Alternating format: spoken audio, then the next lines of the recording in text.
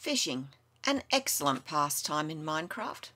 Not only is it relaxing, not only can it get you food, but it can get you lots of useful stuff. So where do we start? Easy, we need sticks, string and a crafting table. Here's the crafting table, and we make a picture of a fishing rod on the crafting grid. Unlike a bow, it only uses 2 pieces of string. And there's our fishing rod. Now to fish, you just need a body of water. That could be a 1-block hole, a small pond, either natural or player made, a river, an ocean, a body of water. You can fish by the water, standing in it, in a boat, from under the water should you so desire. Doesn't matter. Hold the fishing rod in your hand, can be off or main, makes no difference. And then you click use. In Java, that's right click with the mouse. And now we wait. What we're waiting for is a trail of bubbles to approach the float. With an ordinary fishing rod, this will take between 5 and 40 seconds. Here it comes. And you saw the bobber go down. You have about half a second to respond. And what did we catch? A fish. A raw fish. In some versions, it's also listed as a raw cod.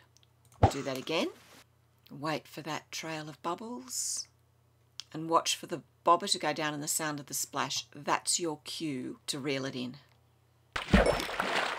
And you reel in exactly the same way you cast off. Click use. Now, there's a selection of things that you can catch while fishing.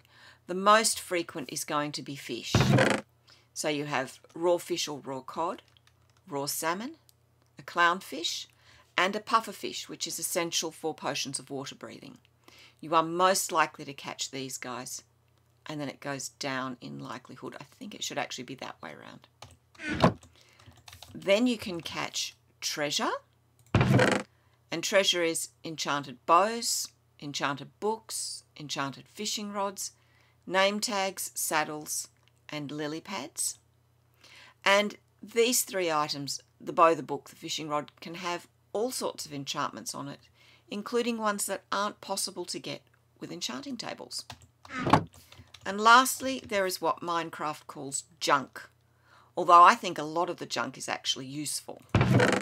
So you've got bowls, ordinary fishing rods in varying degrees of repair, leather, old boots, rotten flesh, sticks, string, water bottles, both full and empty, bones, ink sacks, tripwire hooks, and ordinary bows.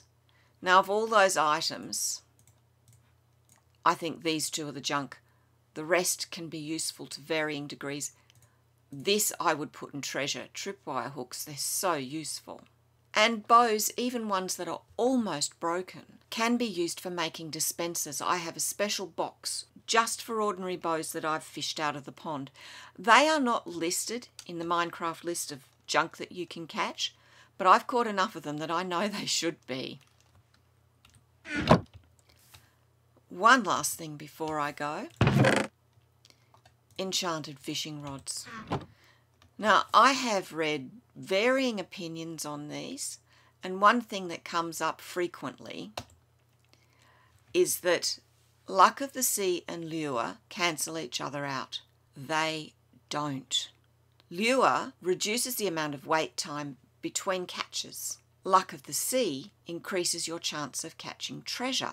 With each level of those 2, your wait time reduces, your chance of catching treasure increases. You can have one or either on your fishing rod. You're best off having both. And the fishing rod I've got there, I think that's the best sort of fishing rod. You fish long enough, you'll get enough fishing rods that you can combine them to make that rod. As for Luck of the Sea, even with Luck of the Sea 3, your chance of catching a raw fish or a raw cod comes down to 50%. You're still going to catch a lot of fish. Well, that's fishing. I'm going back to it. Happy Minecrafting.